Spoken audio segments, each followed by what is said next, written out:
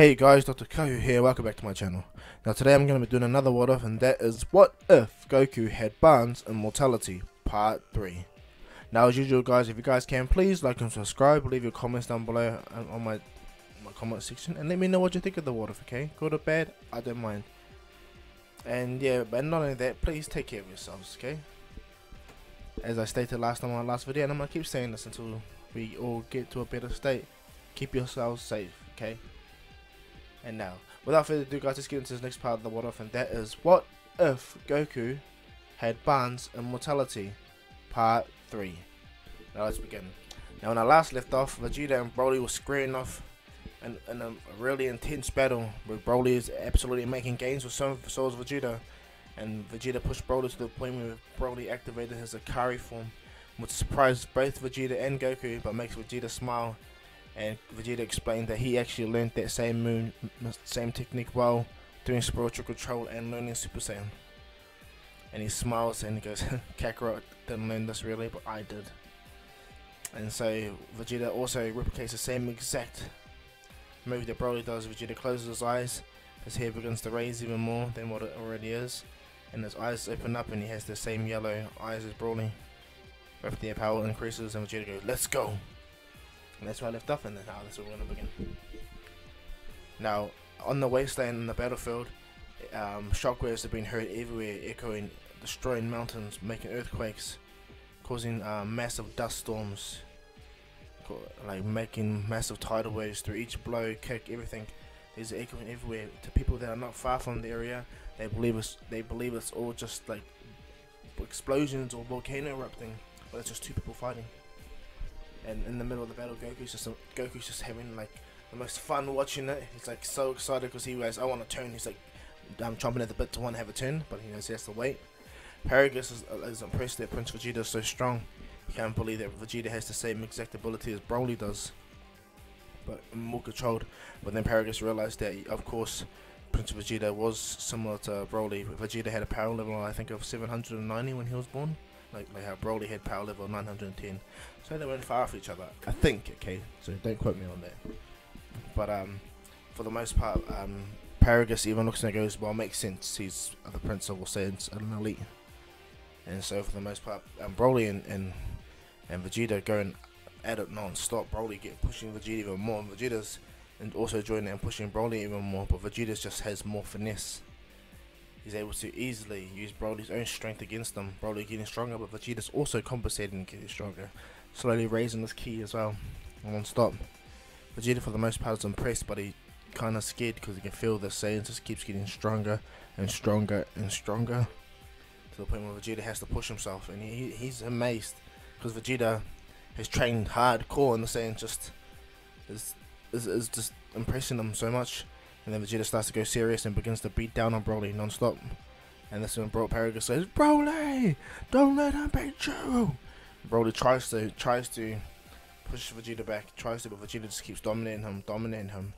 Broly powers up even further into his Akari state, screaming into more rage. Green energy starts to erupt around him more. Vegeta does the same thing where he powers up his Akari form also. But his Akari aura is more like gold, Super Saiyan kind of color. So when he starts to power it up, Vegeta's for the most part is starting to get to his limit in the Akari form, and he needs to go further.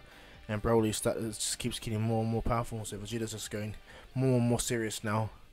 Every punch, every kick, everything is just more and more damaging on Broly. For the most part, Broly is getting stronger, but Vegeta beats him down to the point where he makes one of his eyes close, which shocks the Paragus, and Vegeta for the most part does an attack that moves so fast that it hits Broly and pretty much breaks all of Broly's ribs. And when Broly tries to use his size against Vegeta, Vegeta increases his size thanks to his spiritual control to match Broly's size, which makes Goku laugh. It really makes Goku laugh, and Vegeta overpowers Broly and throws a massive punch to Broly's gut at full power, but he only briefly turns Super Saiyan in his Akari state, Super Saiyan, and punches Broly as hard as he can in that form, and then drops back down. And as he does so, Broly blacks out from the punch, but Vegeta drops to one knee, breathing like, I command you, Saiyan. Vegeta's like, next time, Kakarot, So he puts a thumb up to Goku. Goku goes, "Ah, man, dang you, Vegeta!" And Paragus can't believe what just happened, and he goes, "How could you beat my son? He's he's the most powerful Saiyan to ever live." And Vegeta goes, "Hardly. The idiot over there is. Even though I hate to admit it, the idiot continuously surpasses me in every way and shape, despite his power." Gah. And Goku goes, "Yep." Paragus goes, "What? This man over here is Saiyan. Where's his tail?" Like he was just. And Goku for the most part goes, "I had my cut off," and he goes, "So, you worked for Frieza's dad, eh?"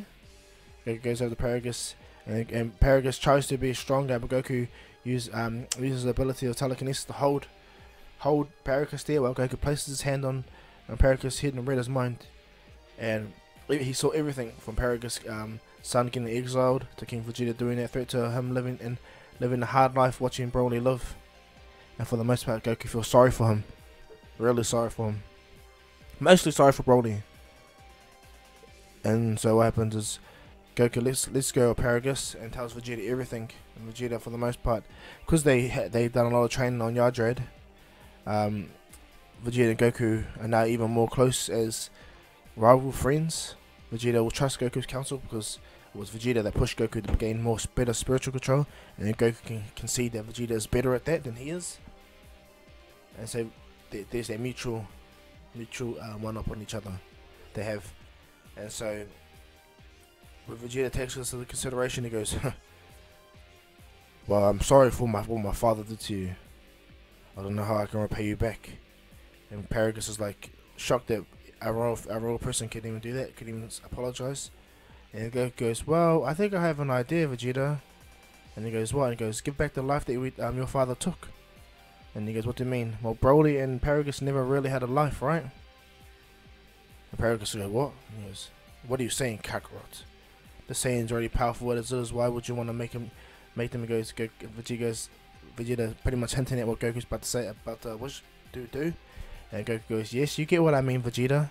And he goes, "But why the kid though? Why make him as well?" And he goes, "I think it'll be beneficial. Give Paragus here a chance to change his ways at least." And Paragus is shocked. And he goes, "What are you guys talking about?" And what happens is Goku walks over to Broly and begins to heal him. And Vegeta goes, "Why are you healing him?" He goes, "Well, out of me and you, I can handle healing people. I don't get tired like you do."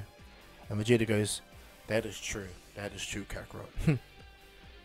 And then Goku heals Broly. Broly wakes up and kind of shocked. And he's like, "Oh!" And Paragus kind of tells he's shocked that his son is fully healed from the Saiyan. Like, he can't believe what's just happening. And then Goku goes, "Come on, I have an idea." And Vegeta, "I think you might like it," and not at the same time. So he tells Paragus and Broly and Vegeta. Well, Vegeta can do it himself, but Goku tells Paragus and them to put his hand on their shoulders. And Goku goes, "We'll go to Bulma's house."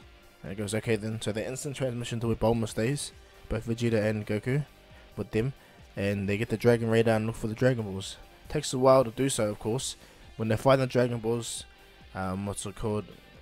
Goku summons Shenron and Vegeta goes, "I hope you're right about this, Kakarot." And he goes, "Yeah, well, you kind of owe it to him, you know." And Vegeta goes, "As I told you, I apologize to that enough." And he goes, "Yeah, that is true. Okay, then we'll look at it this way. This is like a gift then, eh, Vegeta?" And Vegeta goes, "What do you say, Kakarot?" Vegeta walks slightly backwards away, and Paragus is just shocked, and so is Broly. Broly's like, "Whoa, he's big like Bah." And Paragus is looking at Broly. That's the most Broly's ever spoke like that. Because while Goku and them were looking for the Dragon Balls, Broly got to meet Bulma and Gohan. I'm just gonna stay for them. Most part Gohan's there at Bulma's house with them, with Piccolo, and Broly got to meet them and meet Gohan. And for the most part, he liked them. So when Goku makes the wish, he goes, "I wish for the years that were taken from Paragus and Broly, give them back." So and Shenron's like, "Explain." Goku's like, And then Vegeta goes, "You're an idiot, Kakarot." He goes, "Dragon, I wish." And Vegeta's like, "Damn it, I have to do this." And Shenron's like, "Speak your wish. What do you wish?" And Vegeta's like, "I wish for Paragus and Broly to be the age they were when they entered planet Vampa, My father exiled him there. And Shenron goes, I can do that for the father.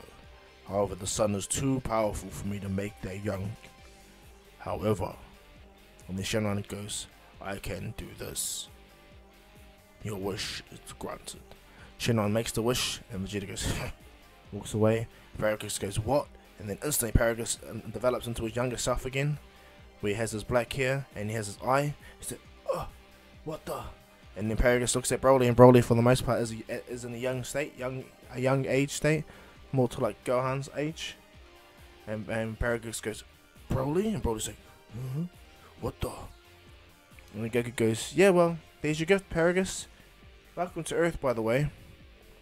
And he goes, feel free to find yourselves. And so for the most part, Paragus and Broly find themselves on Earth.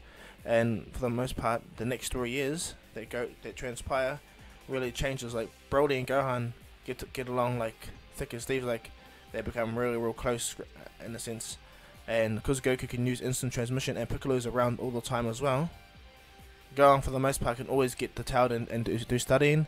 And because Goku has more of an affinity towards kids, like for Paragus is like in any way, Paragus wants his son to grow up strong, so he allows the son to always be with Kakarot and them while Paragus travels the world and experiences the world. He doesn't want to disown his son, but he knows his son's in the right hands with Kakarot. And so Paragus leaves Broly with Goku and them, and he goes to travel the world to find himself, what he's all about now. He's a completely changed man, like completely different person. So Paragus leaves while Goku and Chi-Chi for the most part raise another pretty much kid in a sense. And for the most part, we're gonna get real. Him and Gohan are gonna get real strong, and Chi-Chi teaches everything, house manners, everything, and he becomes really great. And looks at Chi-Chi like a mum figure. And for the most part, when it comes to Vegeta, when Vegeta comes, he stays in the picture too.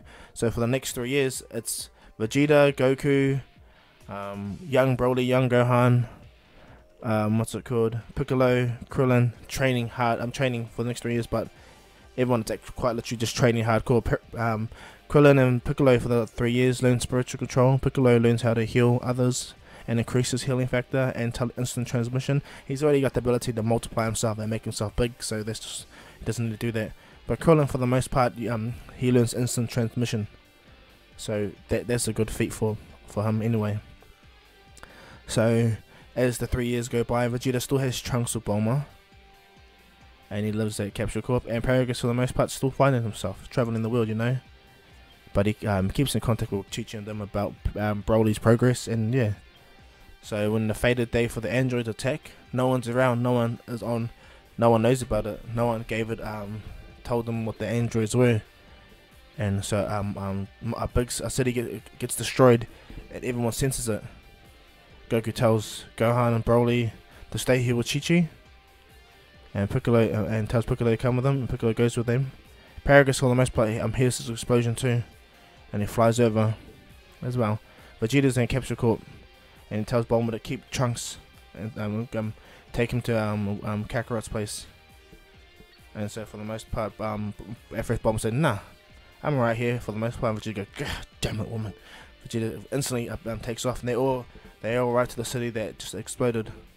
And when they look down, they see a young girl and a young boy with a real big, real big grin on their face, while they hold people in their throat. Like one's holding one person in the throat, breaking his neck, and the other's blowing them apart, shooting them down. And Vegeta was shocked at what they're doing, just casually destroying cities, blowing people apart. Yeah. Vegeta grits himself, so does Goku. Goku instantly appears and kicks the black-haired one in the face, and he gets sent flying. And the blonde-haired tries to attack Goku, but Goku instantly disappears, and Vegeta takes Goku's place and lays a massive kick to the blonde-haired girl's face, sending her flying as well. And as they both crash their buildings, Goku and Vegeta look at all the devastation, and they're shocked to what they see. They can't believe it. And then Vegeta's like, who the hell are you two? 17, 18 get out, and they're badly injured from these attacks. Okay, and they come out and they look and they're like, ugh, how come you guys are so strong? Dr. Jiro's calculations were on point. And Vegeta goes, huh, using technology to sense our power? That's just ridiculous. Goku smiles. And then what happens is Goku goes, "Who the hell are you two?" And he goes, "I am Android 17 and this is Android 18." And for the most part, they ready themselves for battle with these two Saiyans, but they're badly injured. And while they're talking, something comes and stabs Android 17 in the back, and then proceeds to absorb him as he grabs 18's head and picks him up. And after he absorbs 17, he's already holding 18. He begins to transform while he's holding 18. And he absorbs 18 as well straight away. And this creature smells good. Finally, he erupts in massive energy and transforms into his perfect form. He looks at Goku and Vegeta and goes,